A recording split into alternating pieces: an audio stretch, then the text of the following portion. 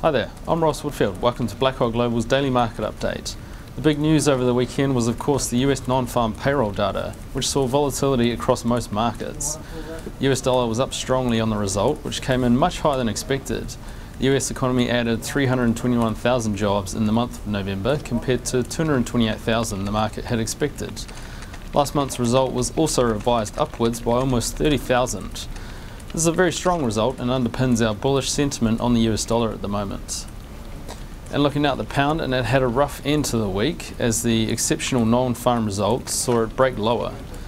The week had started off relatively well for the pound as the manufacturing and services PMIs both beat forecasts. The services PMI is the one to take note of as it represents over 80% of the British economy. It rose strongly from 56.2 to 58.6. And the pound could not sustain the strength, however, as the bears pushed it through the strong support level at 155.87. The breakout is one of our picks of the week, as a pullback to the 155.87 level would be a good selling signal before a strong rejection downwards.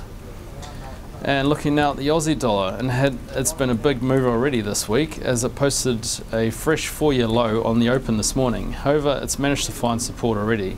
The Chinese trade balance has come in strongly at 54.5 billion, well above market estimates of 43.1 billion.